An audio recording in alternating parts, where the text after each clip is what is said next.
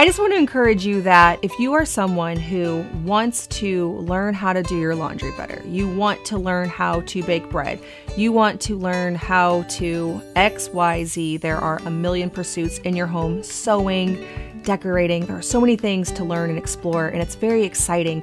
But also when you're looking at that as a mountain you have to climb because you haven't learned any of those things yet, I encourage you just to focus on one thing, get good at it, and then just know that you're going to just be plucking away, learning over the years. You do not have to learn it all right now. You do not have to be an expert in any of it.